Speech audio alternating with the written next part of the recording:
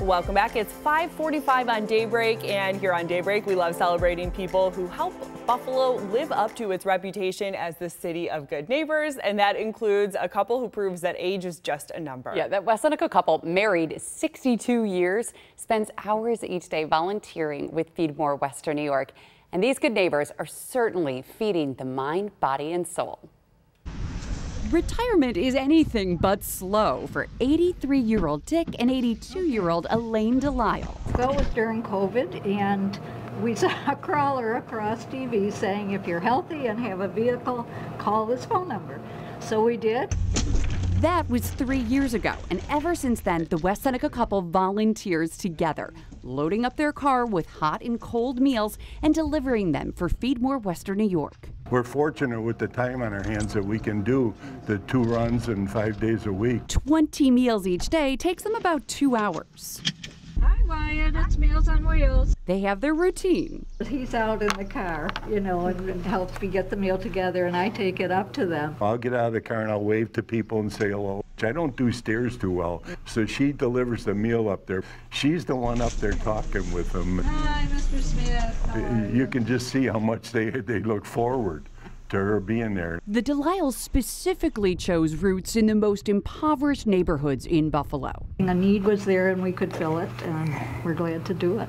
This one. And it's not just about the meals. They helped a client after a house fire. She lost everything, so we got together a package of essential things. They give extra little gifts. When she gives them a little bag of something for a holiday, they didn't expect that. And it's probably maybe the only thing that they're going to get.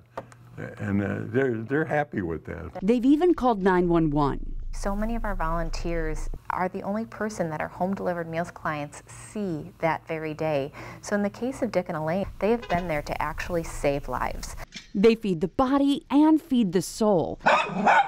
And yes, There you go. even feed the dogs. There's a good one. How about that? They formed friendships, bonds, and trust. The world should know that they're the most beautiful people in the world. Is there some story behind everybody that you're delivering to? And they say through this mission, they get more than they give. We have been blessed, and they are a blessing to us.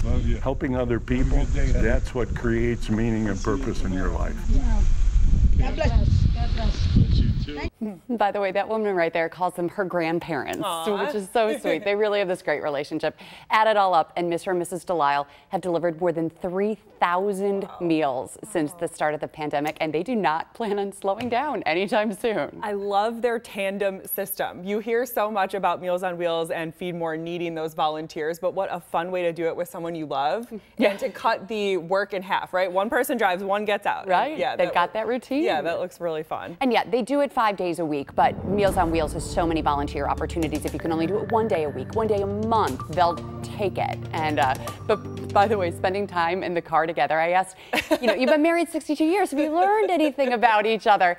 And Elaine said, I guess I learned how to like country music. And her husband's driving. Yeah. Really cute. Music can be the divider or the connector of couples, right? And look what it did to them. She learned how to love it, and so they enjoy their time in the car together. All right.